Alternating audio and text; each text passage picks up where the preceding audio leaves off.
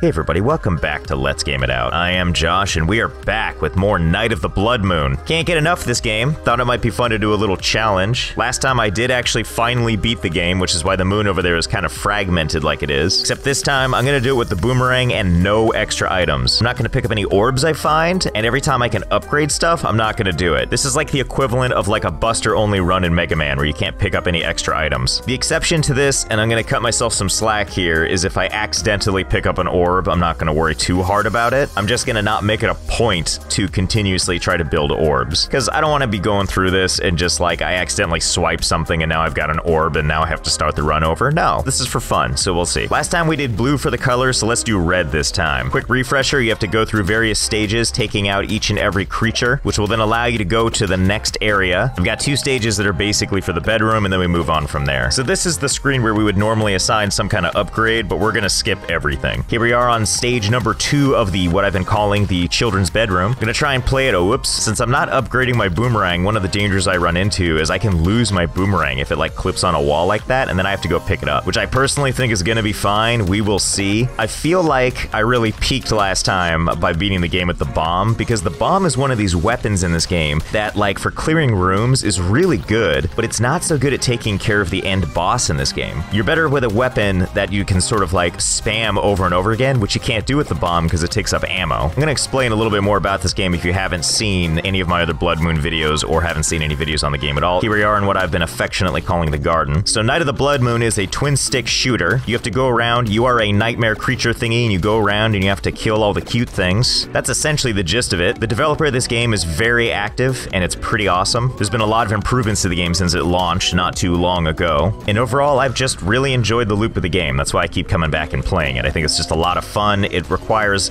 I've done a lot of, I've done a lot of runs. You know what I'm not using, by the way, is my dodge. So yeah, combat-wise, you've got melee, which is my little swing here. You have an array of ranged weapons you can choose from the boomerang to a crossbow to a bomb. And there's another thing called the hook shot, which I've heard people are really good with it, but I simply cannot cope with it very well. I haven't played much with it, so maybe I'll tackle that one next. But you basically just go from stage to stage, trying to clear out all of the cute enemies until you get to the final boss. Each area has its own set of difficulties, like this one, you know, there's some stages that are in the dark, like right now, and there's these creatures hiding in bushes. There's these orbs we can pick up, and if we stack these orbs, they can do special things like give us more movement speed, or give us more health, or allow us to gain more experience, all kinds of stuff like that. But for this run, we're not gonna get any of that stuff. So here we are in what I've been calling the music room, or the music hall. There's a bunch of, obviously, a lot of musical-themed instruments that you have to watch out for. As like anything else, there are 2 stages worth of this that we have to do, and in the second stage, we have to fight the conductor, who is the first boss you'll see in the game. And it's funny, I actually don't think the conductor himself is that hard, but it's kind of the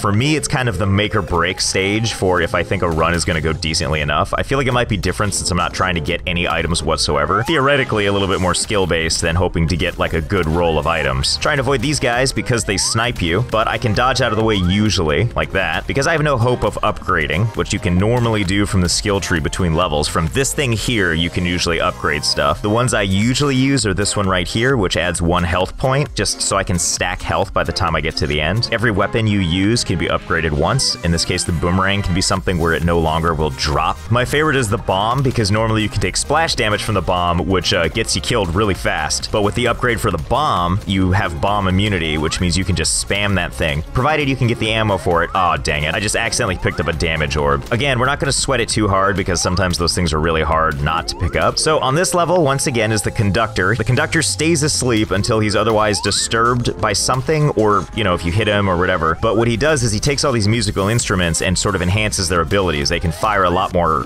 note projectiles at you. So I don't think he ever officially woke up. There's 2 things you can do to destroy the conductor, which is just run up and hit him, or you can kill all the musical instruments, at which point he actually can't do anything. Since all of the other soldiers are defeated, all I do is just beat him up. This is an egg that will unleash a creature for me. It'll help me in some various way, be it speed or whatever, but I'm also gonna skip those. Again, if I get one of them, no big deal, but I'm gonna try not to here. This is the underwater area. I consider this area to be one of the harder ones because it's just a lot more bullet hell heavy than the other ones. There's also these crab creatures that I'm currently killing that are a huge pain in the ass, especially when I don't have my projectile. Oh god, I shouldn't have walked right into that one. I need to get my boomerang. That's the real problem here, so let me get it. Okay. Those crabs are interesting because they become invulnerable if you try and attack them and they sort of like burrow in. So so you have to get them to attack you, but their range is pretty high, so trying to melee them is sometimes a tall order. All right, so here we are, underwater level 2. If I mentioned it or not, the boomerang is the default starting weapon you get when you first pick up the game. You have to unlock all of the other ones. They're not hard to unlock. It just takes feathers, which you gather by playing. But the boomerang is a great starting weapon because it doesn't take ammo like the other guns do. So while its range is limited, it's still pretty fun to use. And I'm honestly used to using all the other weapons that do have ammo, so it's kind of refreshing in a way to be able to use this boomerang where I know I can just keep using a projectile, even if its range is limited. It's really nice to be able to do that. I think my favorite weapon in this game is either the bomb or the crossbow. The crossbow is really fun just because it just fires with such velocity that it just feels really fun when you nail stuff with it. But I figured for a run like this, the boomerang was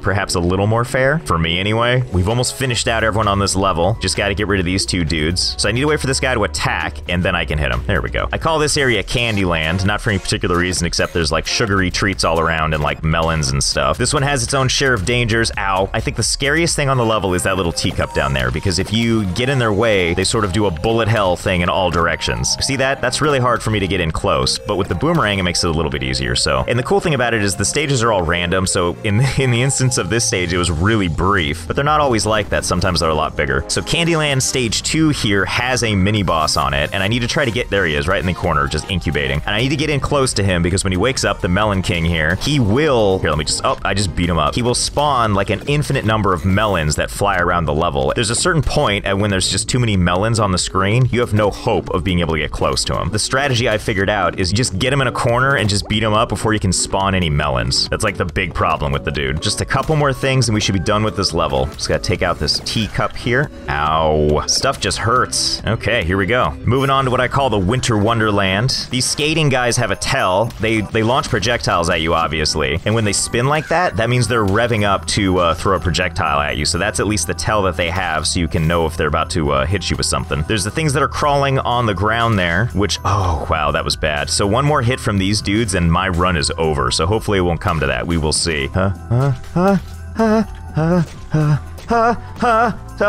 No. So I'm using my dash where you have invincibility frames when you're in the middle of your dash. So I'm trying to use that to great effect to try and stay safe. Oh God. Oh God, that was it. All right, let's try that again. All right, run number 2. We'll see how this goes. I have all the faith in the world that we can have at least a good run at this. I was doing okay, and then I don't know what happened, but I think I got a little, yep, there we go. Let's try that again. We're not gonna let this beat us, so let's just go through and I've already taken damage. That's how you know the sign of a good run is when you start out and immediately take damage. Thankfully, we've got extra hearts here, which we'll pick up. One of the nice things about the starting area here is you can actually, oh God, you can actually take quite a decent amount of damage here and recover from it. I think you recover health as you level, and when you level, it's when you pick up feathers and you have a little meter in the upper left corner where you see where that 1 is. There's like a little vine leaf thing right there, and that fills up over time. Oh God, oh, this is it. This is not good. This is not great. This is not, well, I don't know. Let's just keep going. There's a lot of times where you can actually recover in a run. Like, look at this already. Like, I leveled up to level 2 there, which means I have 2 points to spend, I believe. My health is just oh God,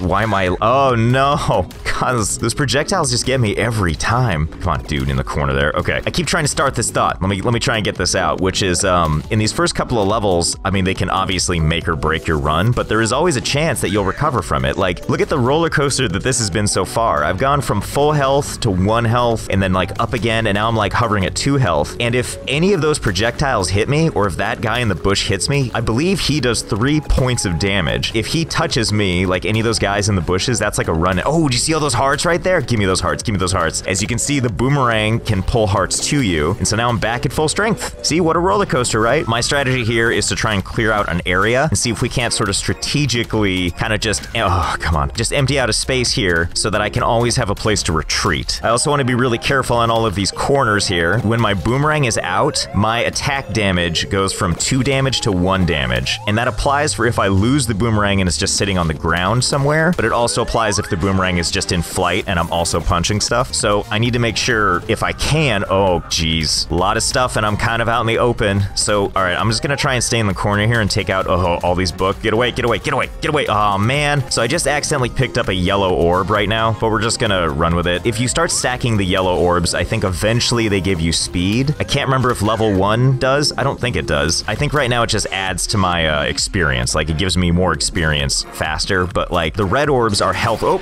I just woke up the conductor by getting too close to him. So now I gotta watch out for all of these other instruments that are gonna be launching stuff at us. But I figure this is a good compromise since I accidentally picked up an orb for it to be the yellow one, because the red ones would give me health benefits and the blue ones would give me damage benefits, which obviously can be a run changer. But in the case of the yellow ones, like I just don't think it's quite as big a deal. And it's hard not to pick those things up sometimes. So even though I came into this level with full health, I'm a tad scared here because I have to figure out a way to methodically kill all this stuff without getting too close, because one of those bubbles takes away 2 of my hit points. I only have so many chances to tank damage here. Getting hit once is one thing, but anything after that, like, it starts to get scary because your invincibility window after being hit is not very long, as you might have seen. Oh god. Okay, so I would prefer not to go lower than 4 here. Doing a good job so far of just kind of like singling things out and trying to hit them, because a lot of these creatures react when you get close to them, so you just got to be really careful about how you approach an area, especially with these guys here with their like odd oscillating bubbles. That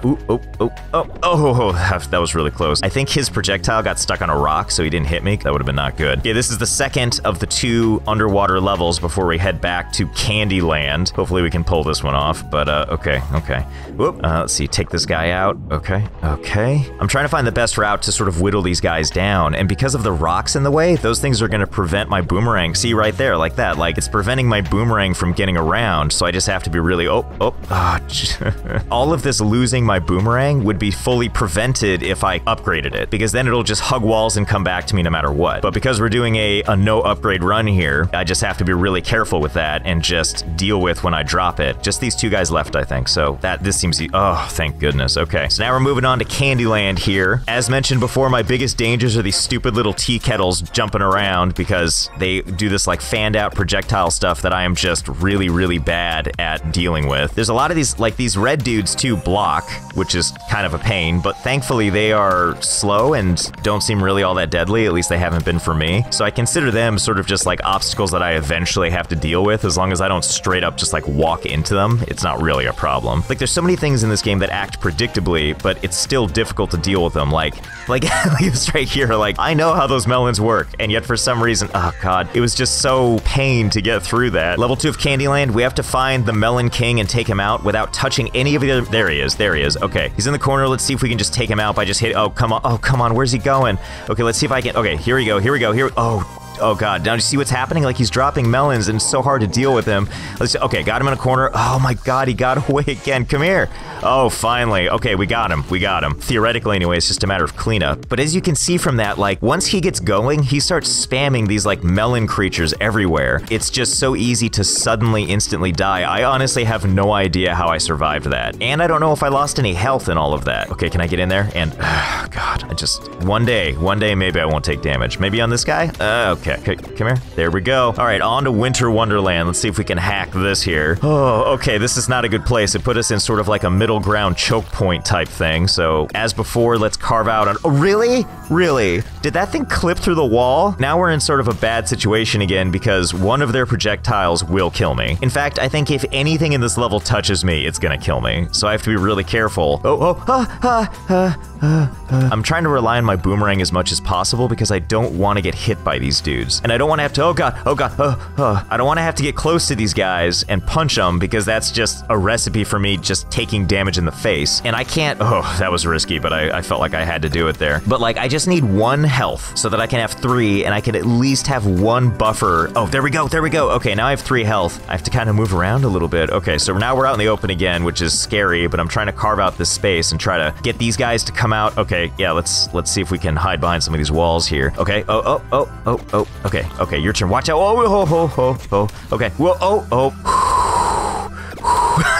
It's just so scary. There we go. There we go. Okay, so this level is, at least they started me in sort of like a hallway that I have a lot of space to move around. And in general, okay, this is actually like a rather small area with a rather small population, thank goodness. Over time, as you can see, I've sort of like climbed back up with the health here, back up to 5 out of 6, which is a much, much, much better place to be. Watch out. Okay, okay. Oh man. So we just need to take out anything that, I mean, everything here still has a chance of being a sudden and immediate danger, even those little candles. Oh, we did it. Okay, now on to the hardest part here. Let's see what we can do. All right, so this is kind of got a lot going on here, but I guess let's clear out this first part down here, because I feel like anywhere the wizards are, whoa, so those guys take 4 hits for me to kill, because I have 8 total hit points, and so I either need to hit them with 4 boomerang blasts or just punch them. All right, let's get in here.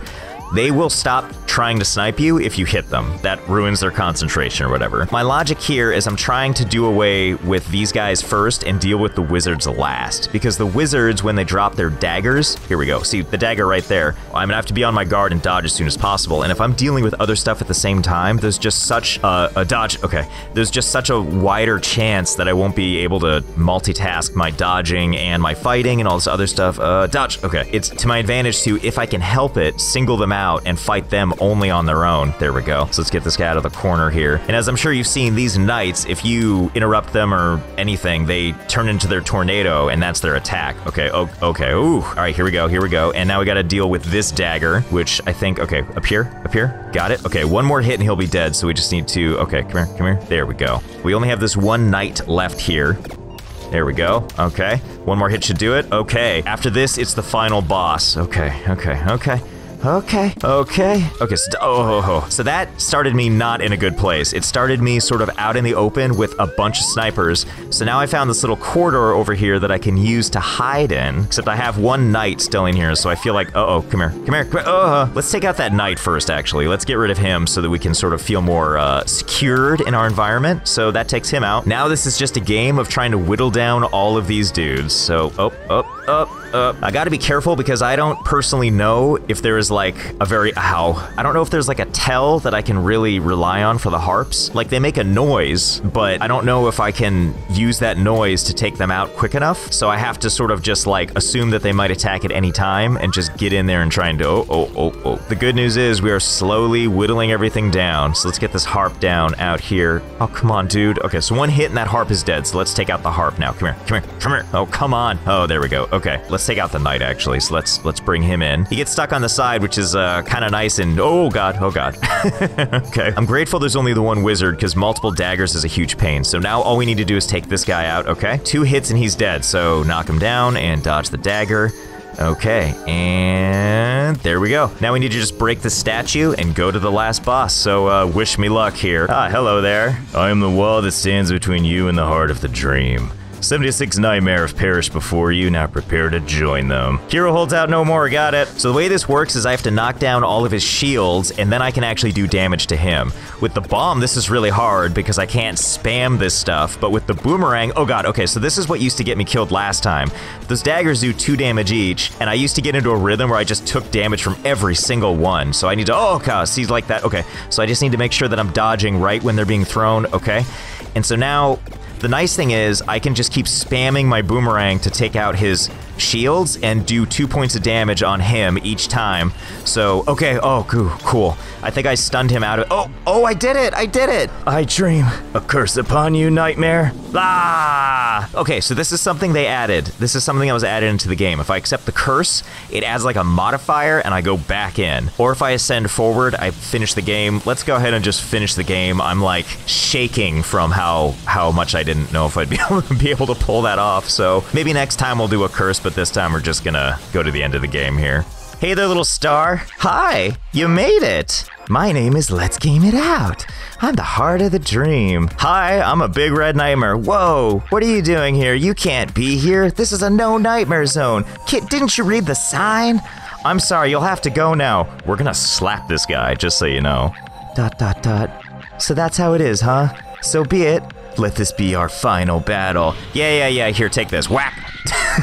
It's funny every time. And we did it. Not only... Look at that. We just split the moon. Yeah. Oh, and all, all the nightmares have been released. There we go. Tyler McDermott, fantastic work as always. I really enjoy this game. So that was Night of the Blood Moon. We beat the game with just the boomerang. No upgrades whatsoever, except for that one yellow orb that I accidentally picked up, which doesn't really do all that much, really. But no pets, no upgrades at any point in the game. Maybe at some point we'll come back. We'll try this again with some curse modifiers or something like that. For now, I think that's gonna do it for this episode of Let's Game It Out. As always, I am Josh. Thank you so much for joining me, and I will see you next time.